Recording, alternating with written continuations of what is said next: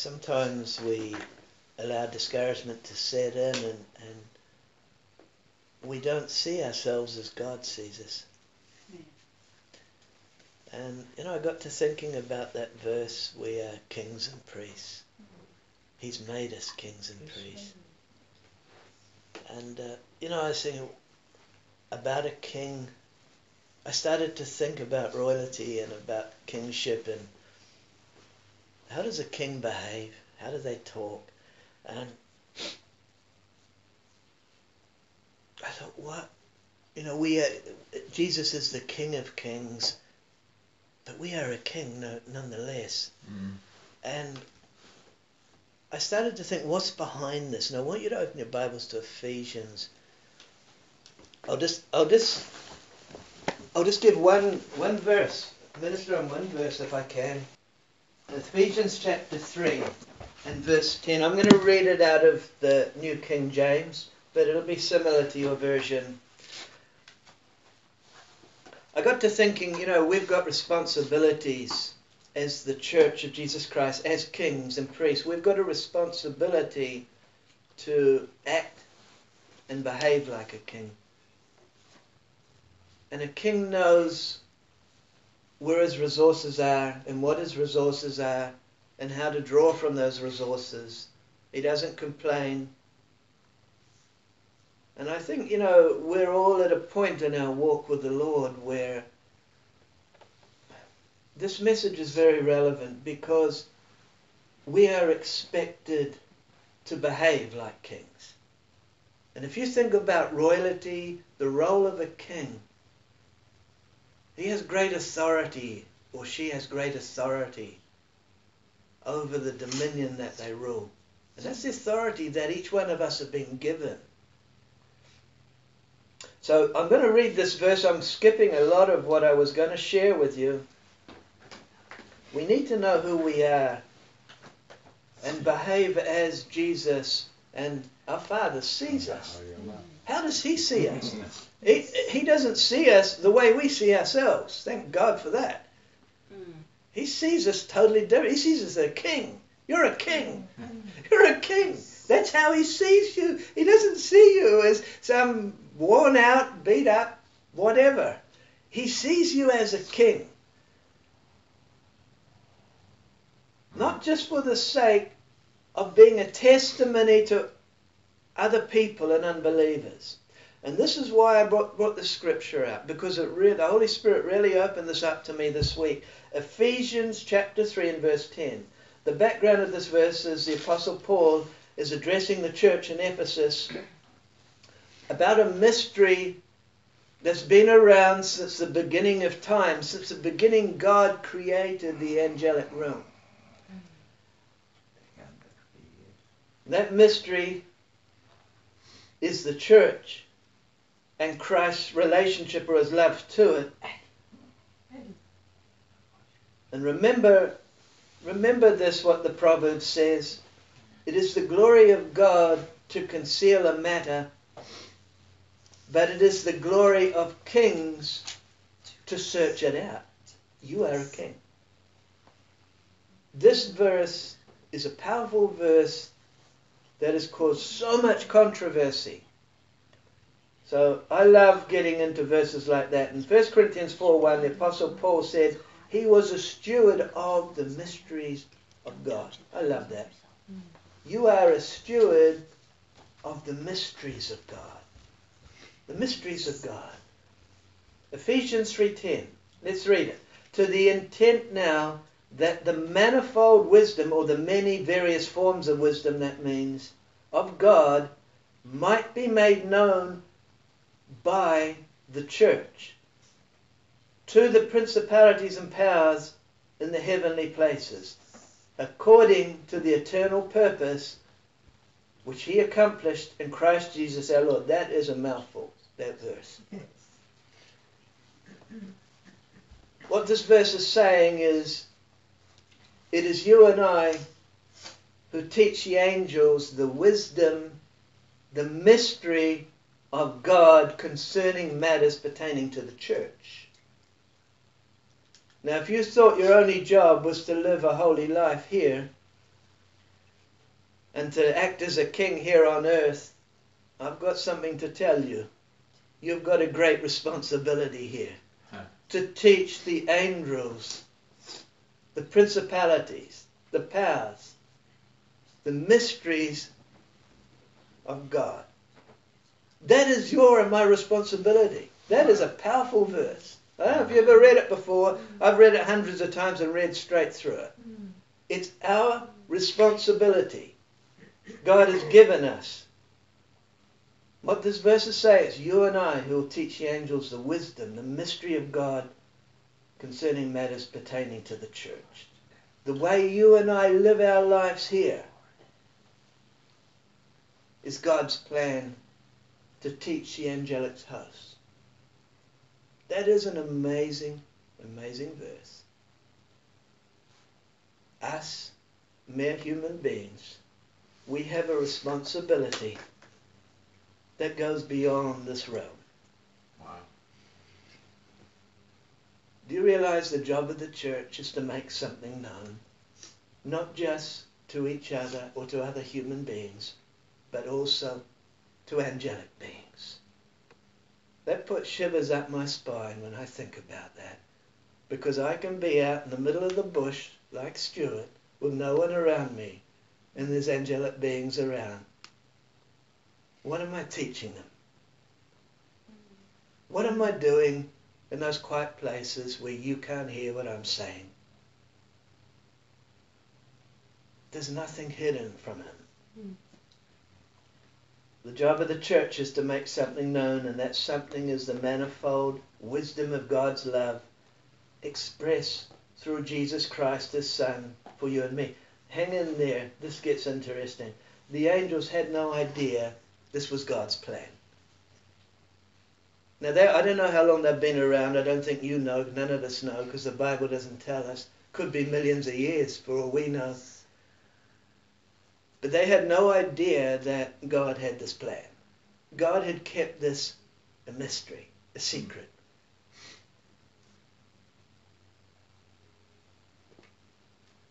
It had been a secret. The way God has dealt with angels that had fallen was so different than the way he deals with you and me. When an angel sinned against him, he cast them out of heaven. When you and I sin, he doesn't cast us out. If we go to him and ask forgiveness. Wow. What a privilege. Sometimes we don't think about it. We're talking about these majestic angelic beings. God has given such favor to the dirt man, the human being. Why? I don't know. Wow. I don't know. So the church has a great responsibility to all angels, both those who have fallen and those who serve God. We have a responsibility to the fallen angels and the heavenly angels, to the demons alike. We have a responsibility.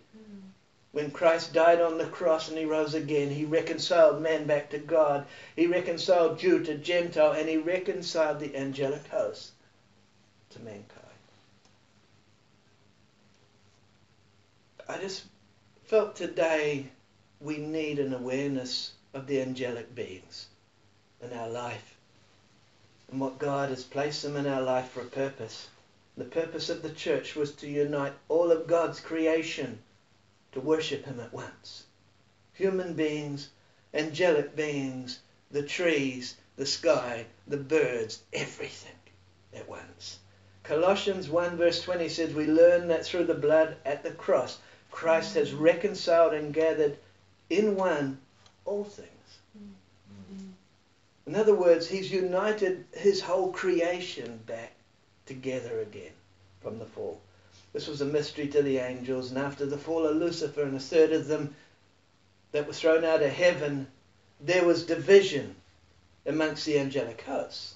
Just like there's division amongst human beings today. But God had a plan to unite his creation back to him. How do we teach the angels? How do you teach angels? These magnificent creatures, these are not mere human beings like you and me. I don't want to get into all about angels today, but their abilities are far beyond yours and mine. How do we teach them something? There is only one way that you and I can teach the angels anything, and that is through the worship we have for God. That's why when I'm in a service and I don't see people worshiping, my heart sinks.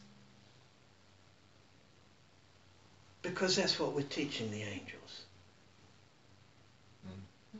If we don't have a freedom to worship, that's what we're teaching them. Don't worship. What are we teaching the angels? Worship being defined by how we live out our lives. It's not just music. Worship is humbling my belief and adopting his belief.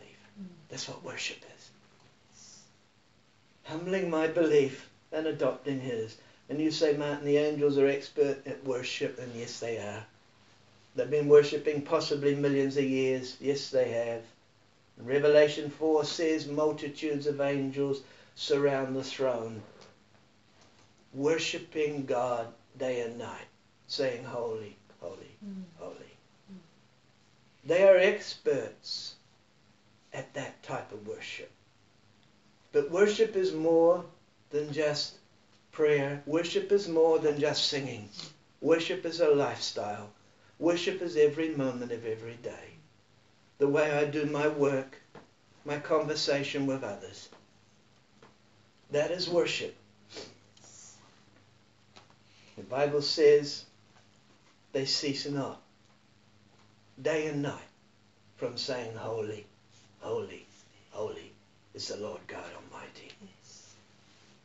And I guess there comes times when they think they've said it enough and God just moves a little bit more from one side to the other, and he shows them another side of his glory. And they start again. Holy, holy, holy. They've seen another side of God.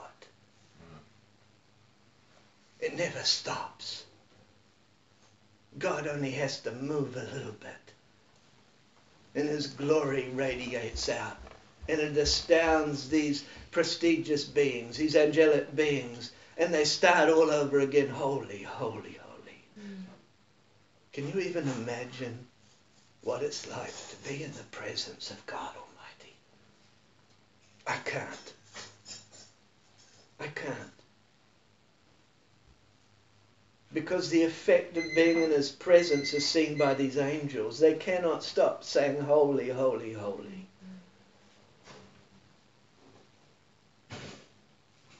And the angels don't cry holy for no reason. They cry holy because they're overwhelmed with God's splendor, his magnificence. That's why they cry holy. Not because they've been programmed, that's what you sing to me 24 hours a day. No, they are overwhelmed with his magnificence. And the angels have been worshipping God for possibly millions of years. And you're telling me that we're going to teach them how to worship. Worship defined for a human being is surrendering ourselves to an unseen God through faith in his written word. Something that's been a mystery to the angels. Now we all need angels, and we all need all the help we can get from them, so I certainly don't want to offend any angel today. But angels are a being that's been created and programmed by God to do a job. God has given you and me choice. It's called faith. And without it we can't please him. There is a difference.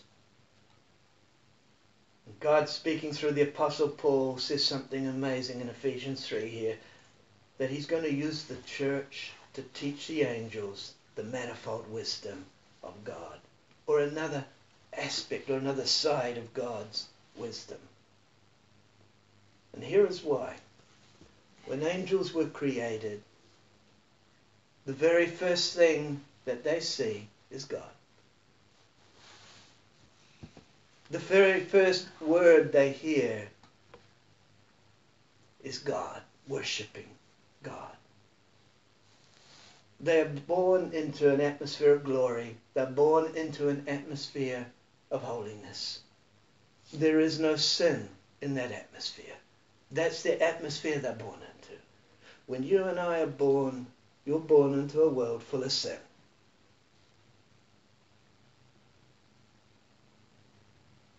That's the difference.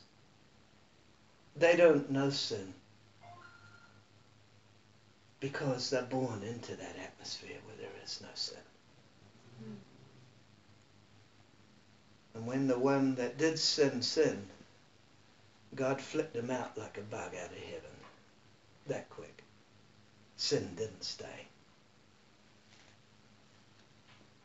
They're not born into a world of hardship like you and me. Angels are not born into a world of lack. Angels are not born into a world of sickness and disease, pain in your bodies. Angels don't understand blindness. They don't understand arthritis or pain. They don't understand heart disease. They're not born into that. That was not why God created them. But God put us here on this earth, a world full of sin, and allowed us to contend with that and to fight against it. And that's the mystery that the angels have never experienced. They don't understand that. Our job is to teach them how we conquer that. How you conquer sin. How you conquer gossip. How you conquer strife and dissension. The first conscious thought an angel has is God. And so much of what you experience and are experiencing, the angels never have and never will experience. The Bible said Lucifer was perfect in all his ways. Perfect. We certainly are not born perfect. And we're not perfect now. When you and I are born, we're born as sinners, tarnished because of sin, brought into this world because of Lucifer and our forefathers. And John 4:23 said, Jesus said at the well, remember with the woman at the well, he said, the hour is coming. True worshippers will worship the Father in spirit and in truth. And then he goes on, he said, for the Father is seeking such to worship him. The Father is seeking those who worship him that have never seen him. That's what he's seeking.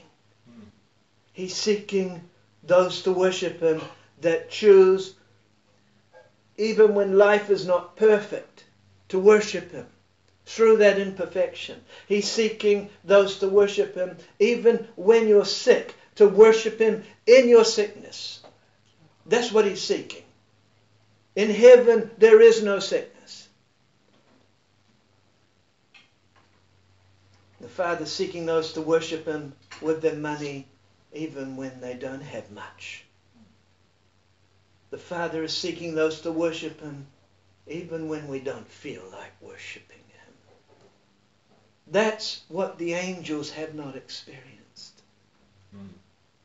That's what makes you and the angels different. We live in a fallen world. The angels live in an atmosphere of glory. You ever thought about it? It takes no faith to worship God when you're in his presence and can see him. It doesn't take any faith to do that. All you're doing then is you're overwhelmed with his magnificence. But it takes faith to worship a God when you don't feel like it and you can't see him and never have seen him.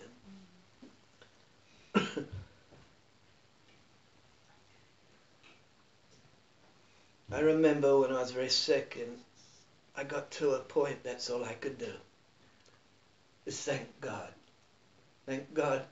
And I would think in my mind for the little things I could thank him for, because I couldn't thank him for the pain. I couldn't thank him for, but I could thank him for the air I breathed. I could thank him that I was still alive. And I just thank him. I worship him in that state. God is saying, I'm going to use the foolish of this world. That's you and I. I'm going to use the redeemed drug addict, the ex-convict, the broken and the weak. I'm going to use a lesser being to confound these magnificent beings, these angelic beings. I'm going to use the broken and the rejected to confound the angelic beings through the faith that they have in me. Lucifer hates us. He hates us. Remember the story of Job. Do you remember Job? Consider Job just for a minute. I'm not going to speak much longer. The scholars tell us that Job is the oldest book in the Bible, which means Job had no Bible. Okay, let's strip away a few things off Job for a start. He had no Bible. He had no pastor. He had no church. He had no television to watch the latest minister. He had no internet to look at ministry. He had no written word of God. He had no Torah. But Job loved the Lord, the Bible says. And the Lord knew it. And he loved Job. And one day Lucifer happens to walk in to heaven's atmosphere. And I can just see God baiting Lucifer here. Because nothing's a problem for God. Where you been? Where you been, Lucifer? I've been roaming to and fro. Ah, and what have you found? Have you considered my servant Job? This is the first story of God showing his manifold wisdom through a human being to the angelic hosts. The first story. Have you considered him? Of course, Job replies, well, you've put a hedge around him, so not much to consider. And God, knowing that he had created a being that would worship him even through hardship. If I had been God, I think I would have thrown something back at Lucifer right then. I would have said to him, well, you didn't do too good yourself, did you? And you were in glory. You had no reason to fall away. Lucifer said, no, you take away that hedge and he'll fall. And we know the story.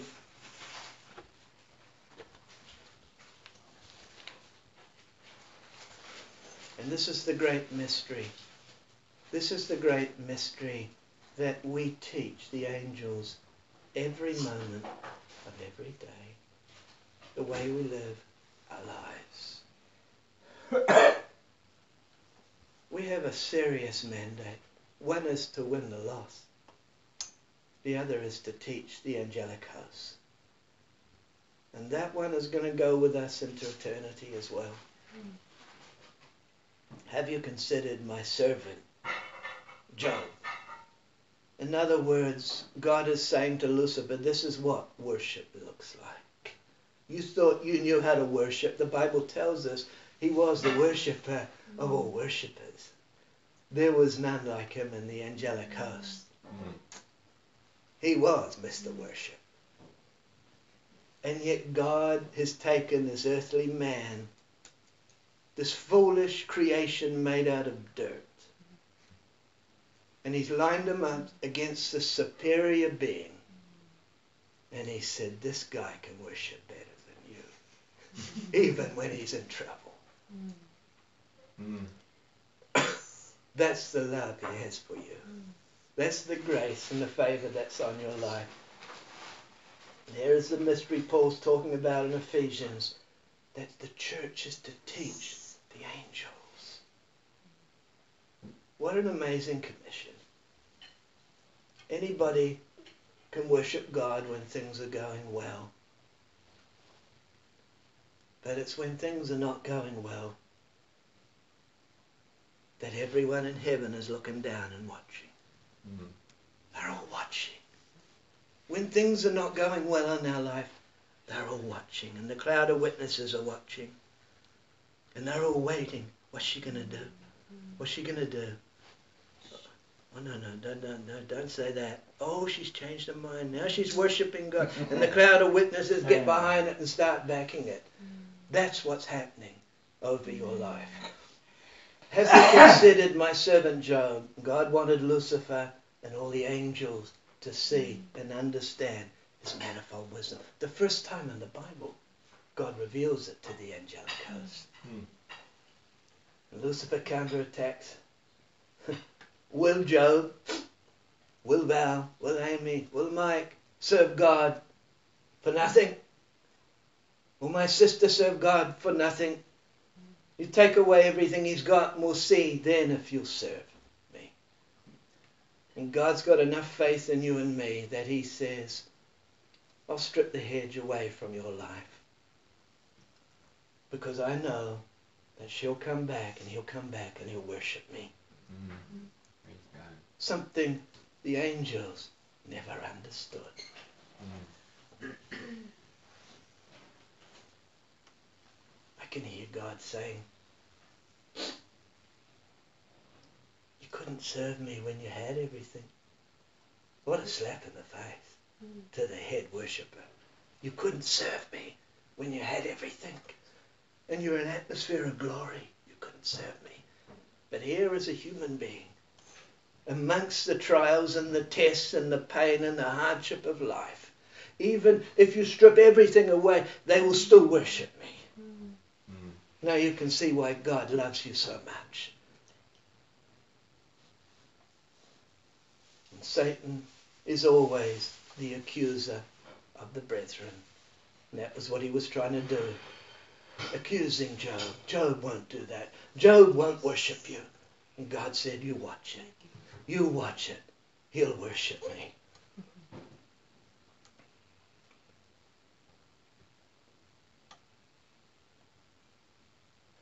I often think about this. How you could go from being the head cherub angel, the leader of the angelicals, to throwing it all away for nothing. I don't understand that. Just so you can say, look at me. Look at me. Look at who I am. You throw it all away. Take away the curse, the hedge, and he'll curse you to your face. And God removes the hedge. Job is pushed to the limits. And yet he still cries out this, though he slay me, yet I will still trust him. It's a good verse for us today. It doesn't matter how bad it may get in life. Though he slay me, yet I will still trust him. And all of heaven at that moment saw the manifold wisdom of God in operation.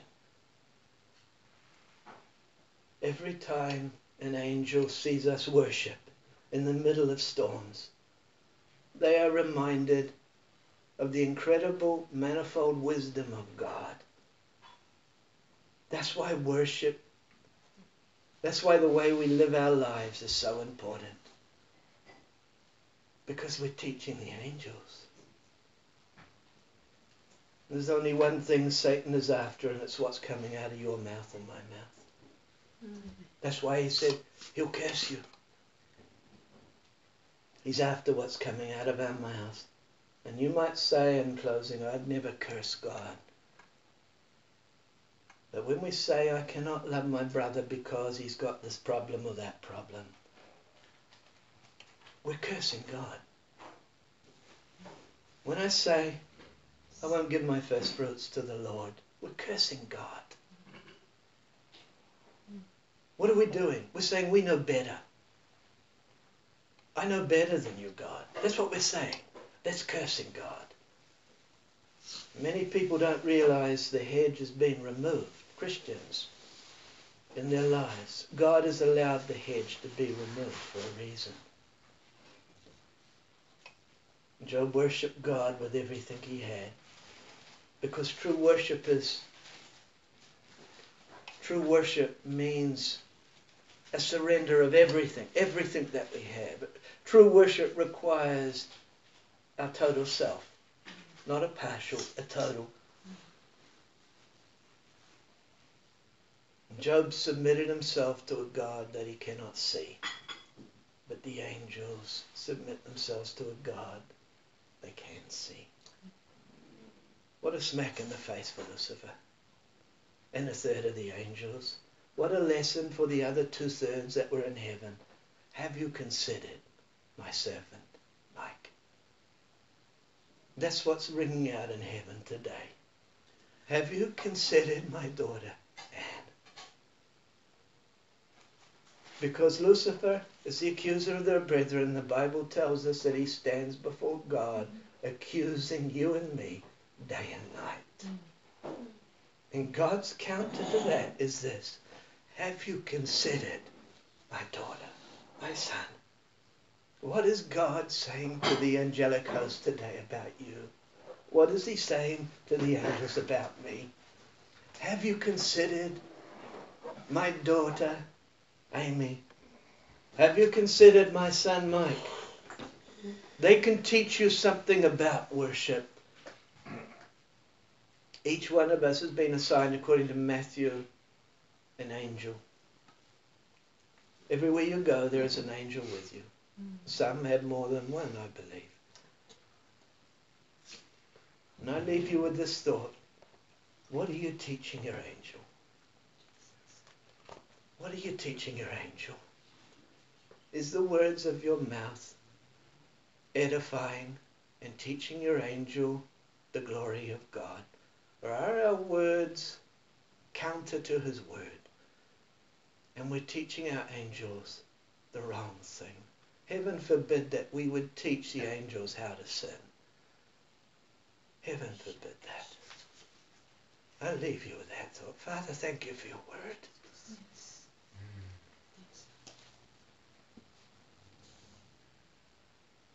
Such a beautiful subject, but such a powerfully deep subject.